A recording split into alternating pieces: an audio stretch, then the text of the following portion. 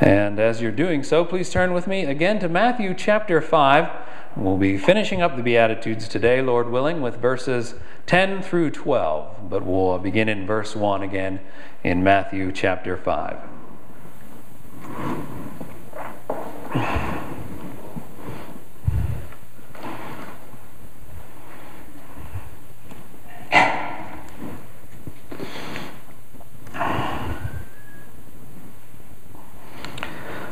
Matthew chapter 5, hear the words of God. And seeing the multitudes, he went up into a mountain. And when he was set, his disciples came unto him. And he opened his mouth and taught them, saying, Blessed are the poor in spirit, for theirs is the kingdom of heaven. Blessed are they that mourn, for they shall be comforted. Blessed are the meek, for they shall inherit the earth. Blessed are they which do hunger and thirst after righteousness, for they shall be filled. Blessed are the merciful, for they shall obtain mercy. Blessed are the pure in heart, for they shall see God. Blessed are the peacemakers, for they shall be called the children of God. Blessed are they which are persecuted for righteousness' sake, for theirs is the kingdom of heaven. Blessed are ye when men shall revile you, and persecute you, and say all manner of evil against you falsely for my sake. Rejoice, and be exceedingly glad, for great is your reward in heaven. For so persecuted they the prophets which were before you.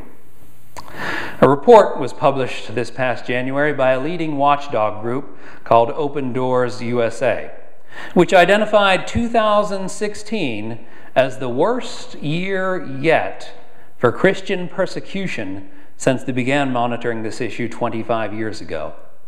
The article explained that persecution of Christians rose globally for the third year in a row, now reaching unprecedented levels. The report stated, Christians throughout the world continue to risk imprisonment, loss of home and assets, torture, beheadings, rape, and even death as a result of their faith.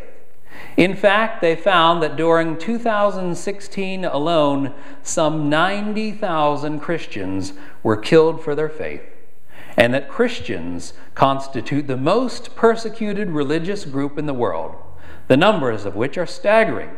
By the criteria they used, they found that approximately 215 million Christians experience high, very high, or extreme persecution. In spite of the fact that Islamic oppression remains the most common cause of pressure against Christians, as seen by the fact that Muslims are responsible for initiating oppression in the conflicts that 35 out of 50 countries on the list face, it was found that North Korea is actually on the top of the list as the most dangerous place to be a Christian in. Those that follow, I'll give you the list just in case you need this for your summer vacation considerations, are Somalia, Afghanistan, Pakistan, Sudan, Syria, Iraq, Iran, Yemen, and Eritrea. Now, these statistics are a sobering reminder. A sobering reminder of two things that Christians in the West ought to think about. The first is that we should be thankful. Thankful that we do not suffer persecution on a systematic basis because of what our government allows to be done or does itself.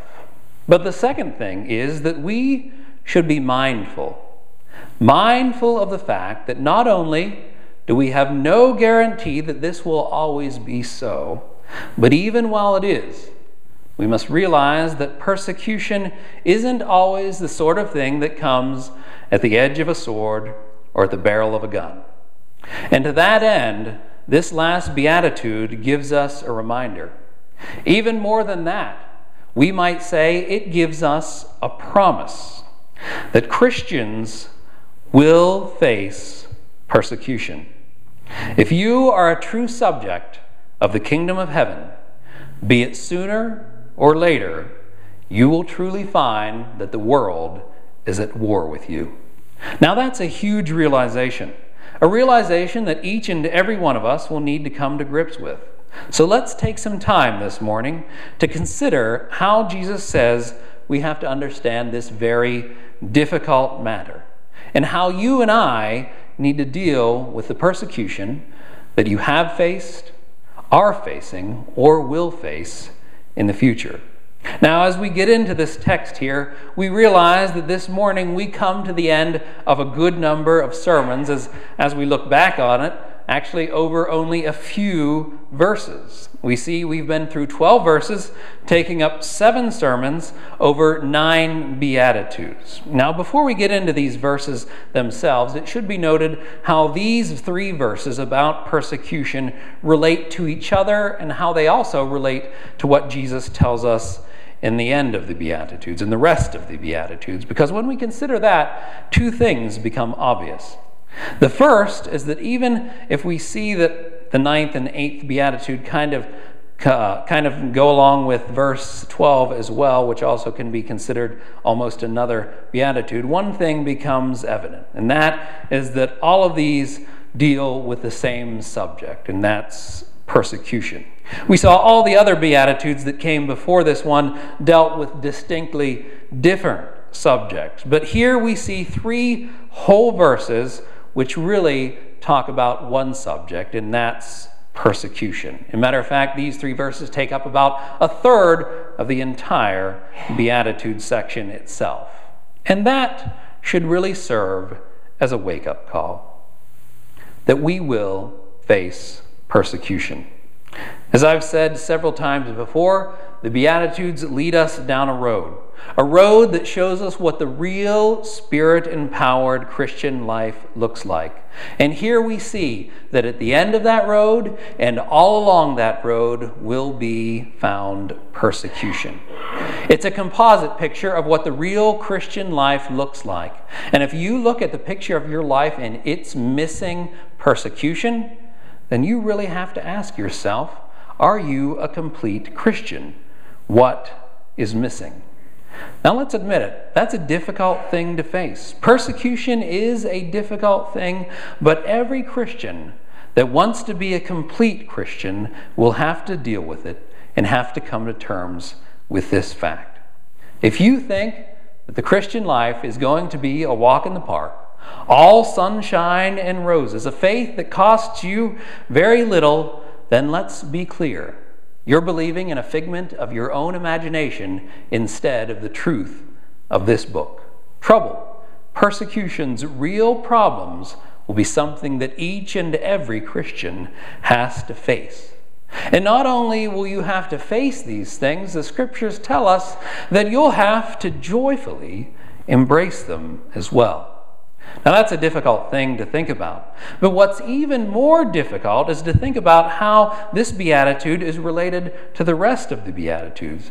Because that tells us why we will see persecution. That shows us why we will face difficulties in our life. And this Beatitude makes that crystal clear, that you will face persecution when you try to act in peace. To make this crystal clear, think about how the 8th Beatitude here is related to the 7th Beatitude, which we went over last week. In verse 8 it says, "Blessed are the peacemakers." And what would you assume to receive in result of the peace that you show to the world? Well, peace in return, right? It only makes sense. You would assume that if you live out the Beatitudes, if you're poor in spirit, a humble person, that if you're meek, thinking of others better than yourselves, if you're merciful, willing to extend forgiveness to other people, then you would hope that you might find forgiveness and mercy and peace extended to you as well, right? That only makes sense. But that's not what Jesus tells us. If you are serious about living the Beatitudes, the response that you can expect from the world, from your righteousness, is persecution in turn. The more serious you are about being a real Spirit-empowered Christian, about living the life that you see in the Beatitudes, rest assured, the more persecution you can expect from the world. Now, not only does that sound utterly contradictory to believe, but it also sounds utterly impossible to endure, doesn't it? But you know what? You're right. It is contradictory. It is impossible, but nevertheless, if we have the power of the Spirit of God, He can give us the strength to do it. That's why the Beatitudes are the key to true spirituality. That's why the Beatitudes are the key to living a radically God-centered life. I'm afraid that the truth of the matter is the reason we aren't facing persecution is because we're not living out the first 7 Beatitudes. And that is what it comes down to in our churches today. We're simply going through the motions, playing the games. We're not willing to really follow Christ where he leads us.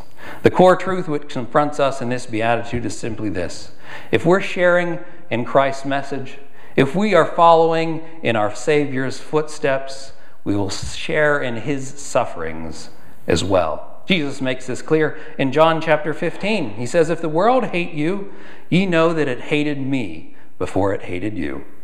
If ye were of this world would love you. But because ye are not of this world, but have chosen you out of this world, therefore the world hateth you." So let's take a few moments to understand this. What is the real reason that we face persecution? The first thing I want to do is look at the reason or the source of persecution. But before we do that, something needs to be said about what the persecution's cause is really not. There's many people that try to claim the blessedness found in this beatitude, but really have no right to it because they're really not suffering a persecution that's talked about in this beatitude, but instead they're suffering for some other reason. So first of all, the persecution which is described as blessed is only the persecution that we suffer for the true gospel, not for a false gospel. Notice at the end of the Beatitudes here in verse 12 it says, "For so persecuted they the prophets which were before you." In the Old Testament there were false prophets and there were true prophets. And often the true prophets were persecuted, often by some of their own people, incidentally. A list of their names can be found in what we call the Great Hall of Faith in Hebrews 11. And when it gets to that passage which describes all these people who suffered for their faith, it says, "But now they desire a better country. That is, a heavenly country, wherefore God is not ashamed to be called their God, for he has prepared a city for them." Now, if you look at that list, you'll find many prophets included there. But you'll not find the name of any false prophets. There's no such thing as being blessed for suffering for a false gospel. Just this past week, I saw a headline that said Russia banned Jehovah's Witnesses from proselytizing in their country. Now, I don't condone the restriction of religious freedom. Everyone has a right to speak their piece, but let's be clear. Whatever persecution the Jehovah's Witnesses suffer for their false gospel is not blessed. Only suffering for the true gospel is to be blessed. Only suffering for righteousness is to be blessed. Now, that's not the only thing that God doesn't attach his blessing to. That's not the only type of suffering that isn't included in this beatitude. God says that a Christian is blessed when he is persecuted for their righteousness, not simply for anything a Christian might do. There are some Christians out there who have made some very, very bad decisions. And because they've made those decisions, they are suffering. Those decisions and that suffering doesn't fall under this beatitude. And this is something we need to be clear about. One Baptist commentator, A.W. Pink, said this: "Those who are morose, haughty, selfish, or evil-speaking have no right to seek comfort in this beatitude when people retaliate against them." There are many Christians, even ourselves, I think, sometimes, when we do things and suffer consequences for these things, whether out of sinfulness or simple stupidity, and we face the consequences of those things. Well, that's not the blessing this is talking about when we face those consequences. At that time, we're deluded into thinking ourselves that we're being persecuted and suffering really for our faith. Martin Lloyd-Jones, the great British preacher, explains it in this somewhat long but very fine quote. He says, "It does not say, 'Blessed are those who are persecuted for being objectionable.' It does not say, 'Blessed are those who are having a hard time in their Christian life because they're being difficult.' It does not say, 'Blessed are those who are being persecuted as Christians because they're seriously lacking in wisdom and really foolish in what they regard as being their own testimony.' It's not that. There is no need for one to elaborate on this, But so often, one has known Christian people who are suffering mild persecution entirely because of their own folly, because of something either in themselves or in what they're doing. But the promise does not apply to such people. It is for righteousness' sake. Let us be very clear about that. Now, I think that's a good quote. There's a great deal of wisdom in knowing whether we are being opposed simply for being obnoxious and offensive or for being obedient to God. As a matter of fact, 1 Peter speaks to this. He says, "But let none of you suffer as a murderer or as a thief or an evildoer or as a busybody in other men's affairs. Yet if any man suffer as a Christian, let him not be ashamed, but let him glorify God in his behalf." I think we should take that to heart and make sure that when we talk about our own suffering, it's not because of our own stupid decisions, but instead it's because we're truly living a Christian and righteous life. So if the persecution that we face is declared blessed is not from these two things, well, what is the source of real Christian persecution? What's the real thing look like? Where does the real thing come from? Well, it says quite simply, "Blessed are those who are persecuted for righteousness' sake." A lot of quotes so far, but one more today. In his commentary on this verse, C.H. Spurgeon said, "Persecution is the peculiar blessing of the elect of God, and it stands high up in the list of honor. The only homage that wickedness can pay to righteousness is to persecute it." Let me read that again. The only homage that wickedness can pay to righteousness is to persecute it. I think that's a very telling quote, because the natural reaction that the world has to your righteousness will be to persecute it. Sometimes we kind of think that we have ourselves convinced that much of we see in this world is neutral, right? We realize that most people aren't Christians, and because they don't really bother us too much, we see them not really as a potential threat. But that's not the biblical view. Romans chapter 8, verse 7 says, "The carnal mind is at enmity with God." The carnal mind is hostile to God. The carnal mind, by its nature, is in opposition to God. It's not neutral.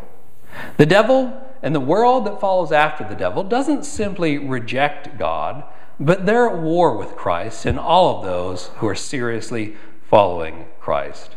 This is the true source of persecution, and you really have to come to grips with that. Those who aren't following Jesus can't eventually but help themselves to reject and react against him. Now, you might be a bit skeptical to say, well, if that's true, why don't we see persecution all the time? If what they tell us is true about living in a post-Christian nation, like everyone says, why don't we see more opposition? Well, I think the answer to that is obvious. Both parties have become satisfied with the truths that we have. There's no pushback against Christians because there's no push forward by Christians. The devil is more than happy to let us shrivel up and die when we're only focused on ourselves. There is little persecution, I believe, because there's little proclamation of the gospel. There's little opposition because there's little real living for the Spirit in our day. If Christians and churches were serious about obedience, serious about righteousness, then we would really see that opposition, that persecution come. I think this passage speaks to this in a unique way, although you have to read kind of closely to see it. But the key is actually in the pronouns here in these three verses. You'll notice in the prior verses in the Beatitudes that come up to this one, the prior 7, you'll notice all of the pronouns are in the third person. They, their, or their. Blessed are the poor in spirit, for theirs is the kingdom of heaven. Blessed are they that mourn, for they shall be comforted. But when you get to verse 11, that changes. Instead, Jesus says, "Blessed are ye when men shall revile you and persecute you." It makes it more personal. It makes it more direct. And not only that, but also when you look at these pronouns a little more closely, you notice something else. Now, if you have a modern translation, you really can't pick up on this, because in English, in modern English, there's no way to distinguish between the second person singular you and the first person singular you. All right? We say you can apply to you as an individual, or we could say you applies to you as a group. That's why us ingenious Western Pennsylvanians have come up with yuns, right, to indicate the plural. Well, in this case, in the King James Version, you can see that there's a difference. In the King James Version, thou, thy, and thine is always singular, referring to the individual.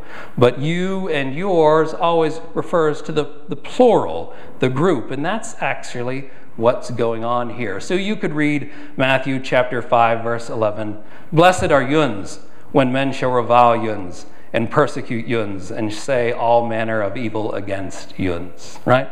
It's not just to you as an individual he's giving this, but instead it's to us as a church that we've been given this promise, right? Persecution, the persecution which is blessed, comes when the church starts to get its act together and to live out the Beatitudes in their own life, and also starts to show that as a witness, a unified witness to the world. That's where real righteousness lies. That's where obedience begins. That's where the opposition will start. This past Sunday, when Joe got baptized here, I gave him his baptismal certificate after the service. And I said, if you ever travel in the Middle East, this is probably one thing you're not going to want to take with you, because once they see that, they'll realize you're a Christian and you're in for some problems then. Once the church really starts to be obedient to Christ, when we really start to follow him, when we really start to treat one another according to the truths we find here in the Beatitudes, and then start to expand upon that and show that righteousness to the world, then we will start to really see that opposition. Then we'll really start to see that pushback. Now I have to move on here, because if I left the sermon here, I would be shortchanging this beatitude a bit. Because the reality is true that in this congregation there are many people who are obedient to God, many faithful Christians who are serious about living out the gospel, and many of you who have and will face real persecution because of your faith. And we can also look to this beatitude for comfort in those times. And in that, we really have to understand the reality of this persecution. When you and I think of persecution, we have to ask ourselves, what comes to mind, right? We think of groups of Romans hiding in the catacombs trying to escape the Colosseum, or Syrian Christians, right, over in the Middle East fleeing from their churches when they're blown up by ISIS. But consider verse 11 and ask yourself, what is the first weapon of persecution here? Verse 11, blessed are ye when men shall revile you and persecute you and say all manner of evil against you falsely for my name's sake. The primary tool of persecutors are words. And that's as true as here in America as it is in Afghanistan. One commentator said, persecution of the tongue is more common, but not less cruel than that of the hand. You and I need to be aware of that. We will face persecution. Perhaps not government-condoned persecution, perhaps not violent persecution, but people, when they see you living a righteous life, they will persecute you. And they'll start by persecuting you with their words. If you're a Christian, and truly a Christian, people will often criticize you. People will gossip about you. People will lie to you and about you. And that is a true reality that each and every one of us must come to grips with. That's a simple fact that you as a Christian will face in your life. Which brings us to our last point here. There is a reason for persecution. There is a reality in persecution, but there is also a response to persecution. A response that you and I have to be sure that we get right. It's kind of interesting when I go out to the hospital or the nursing home and looking for a passage to share with someone who is sick or dying, I often turn to the Psalms. And it's kind of difficult to find the exact right psalm, because I'll start by reading a psalm and there will be a lot of verses about comfort. But all of a sudden, those verses about comfort will turn into verses where David's speaking about overcoming his enemies and laying them waste, right?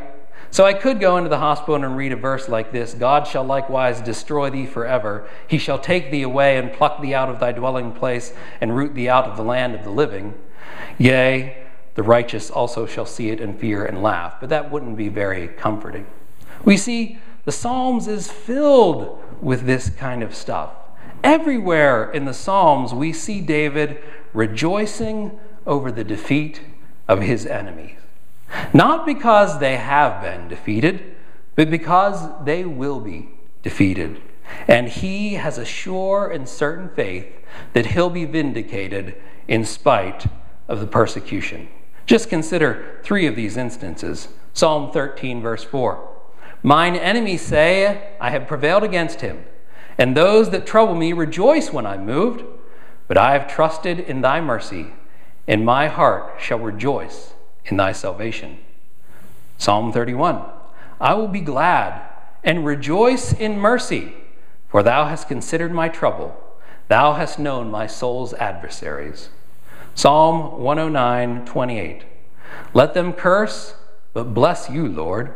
When they arise, let them be ashamed, but let thy servant rejoice.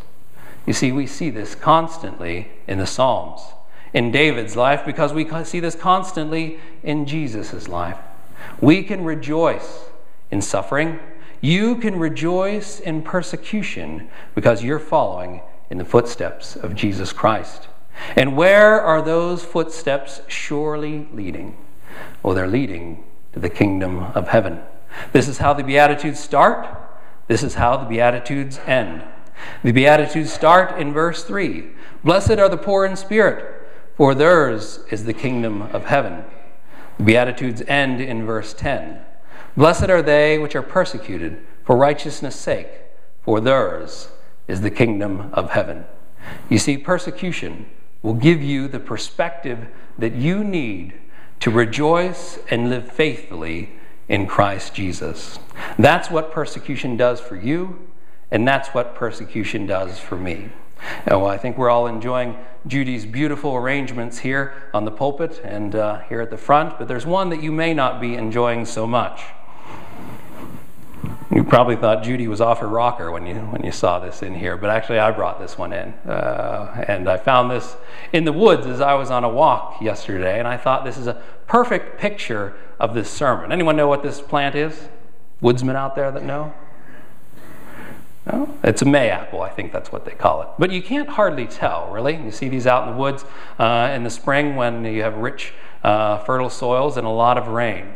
And, usually much a bigger plant because the leaves spread out. But you see this one had a little bit of a problem here. When it started to grow up, somehow it got tangled in a bunch of leaves, and now you can see those leaves are trying to strangle it a little bit. Well, I thought that's a perfect illustration of exactly what we're talking about in our sermon today.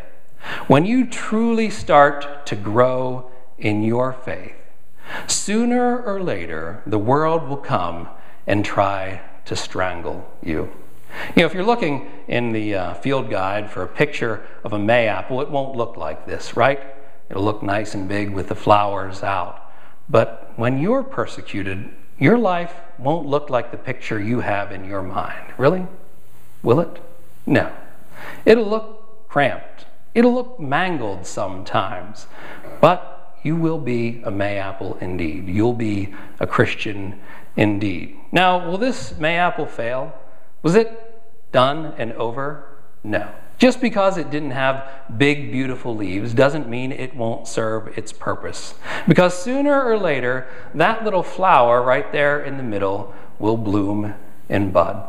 It'll show you a beautiful white little flower that shows its beauty to the world. And it'll have seeds in it, seeds that will be sown into the ground to give the next generation life. Ladies and gentlemen, there may be dead leaves in your life trying to persecute you, trying to strangle you. Your life may not look like the picture that you desire it to picture, but you can rejoice in what the Lord's doing in your life because you're sowing seeds for the kingdom of heaven. Blessed are those who are persecuted for righteousness' sake, for you shall receive the kingdom of heaven. Let's pray. Dear Lord, we thank you for the word today that guides us and encourages us. Lord, we ask that you might help us to live the fruitful Christian life, that we might live out the Spirit-empowered Christian life in these Beatitudes. Lord, we know this isn't something we can do on our own strength or on our own power, but instead we need your sustenance. We need your guidance each and every day. Because persecution will come that we can't handle on our own. But instead you can give us the strength to suffer through it and follow in the footsteps of our Savior. For it's in his name we pray. Amen.